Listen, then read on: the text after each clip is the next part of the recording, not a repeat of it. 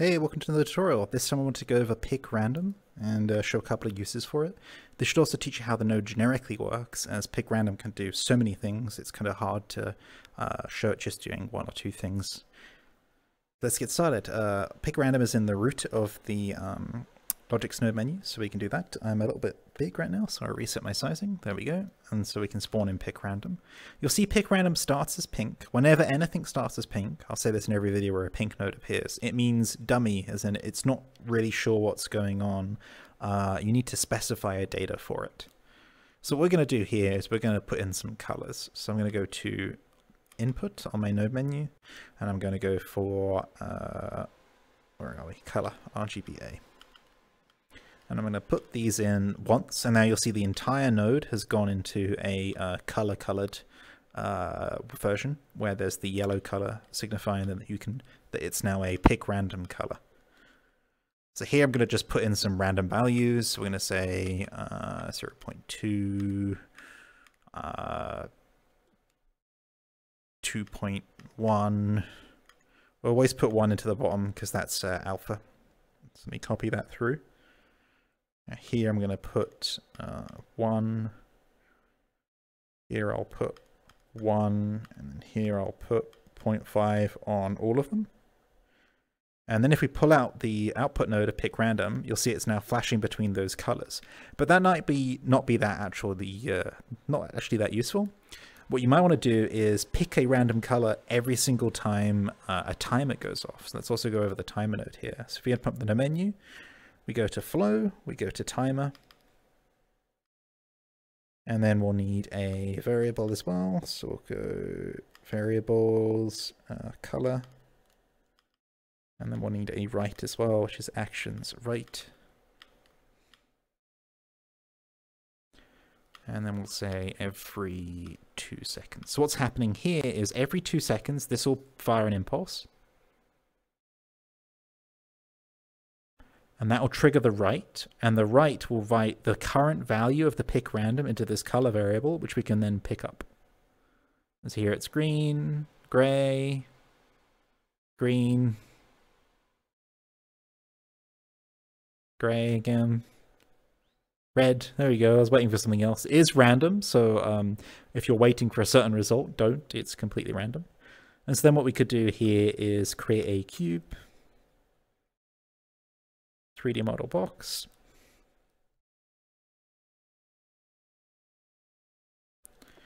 And then we can grab its material here.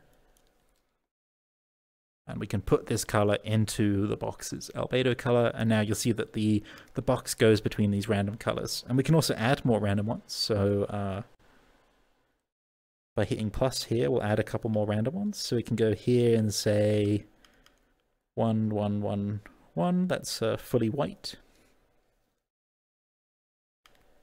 And then here we could go 10 on the red, which would be a really bright red. There it is. And so that's changing the color every 2 seconds.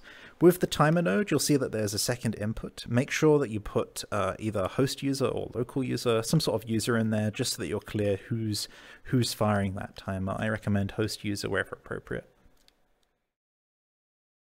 That's PickRandom for you. That's one example of PickRandom for you, but PickRandom can also do various other things that get kind of cool. As an example here, we could use PickRandom to play a random sound.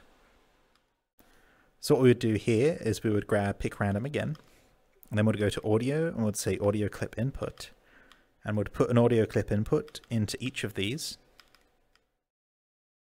and then we'd get a play one shot, and put that into the play one shot. And then we can put a different audio clip into each of those. If you give me just a second as well, once I've put these sounds in. So we'll do time up, waypoint up here, and waypoint use. And if you give me just a second, I can make it so you guys can hear those too. So we'll enable that so I don't have to stop the recording and start it again. If I do this real quick. Now you should be able to hear the sounds as they go in. Sorry about that, I should have set that up ahead of time. So we're going to put this one into here, this one into here, and then this one into here. And then I'm going to pull this out just in case you'll got your sound down or something, so you can see it also coming out here.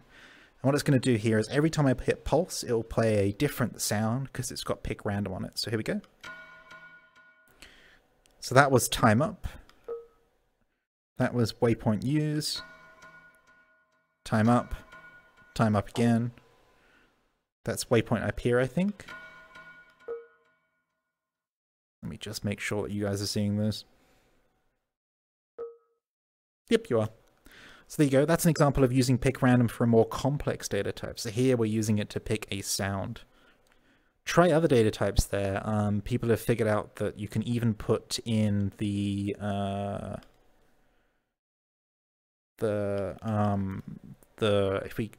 a right node when you need one? There it is.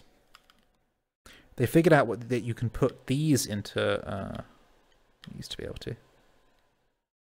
Maybe they did it a different way. I've seen a PickRandom with those into it. I'll stop here as I clearly don't know what I'm doing. Maybe it's a brand new one, because that's a color right node. No, okay. I've seen someone do that where they picked a random spot to write something into based on the PickRandom result. Not quite sure how they did it. Maybe they set it up manually. But just try around. Try some other data types. You've got random sound, random color. You can do random number, random user, random string. That's another easy one to show, actually. Let's do that quickly. Then we do PickRandom, and then we do input string.